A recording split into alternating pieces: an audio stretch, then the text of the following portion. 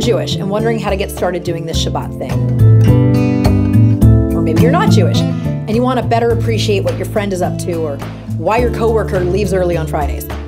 Let's look at two things: why people do Shabbat and how. Okay, so why? It's the single most important building block of living a Jewish life, according to pretty much everyone. The Torah explains in chapter 1 that God created the world in 6 days, and on the 7th day ceased from creating.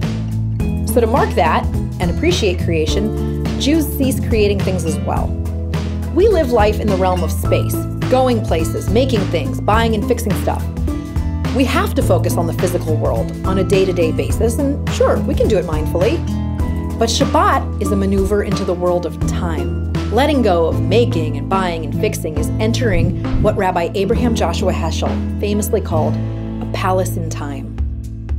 It's hard to set aside the phone, the email, the cleaning, the errands, but that's the whole point, to set aside the time for something holy.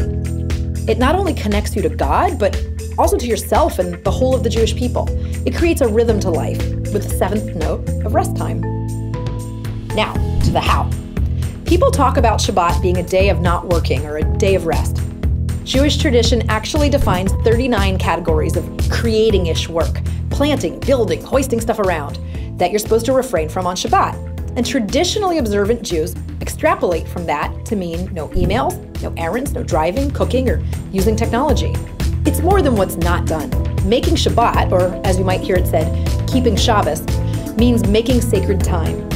People bring in Shabbat by lighting candles at sundown and go from a dinner with challah and wine and singing to a morning maybe spent at services hearing about the Torah portion, to a big lunch with friends or a picnic in the park.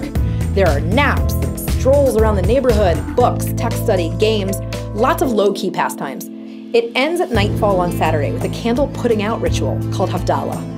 There are tons of ways to celebrate Shabbat, and if you want to know more specifics about challah, candles, or songs, or how to say some of the blessings, we have plenty of resources for you.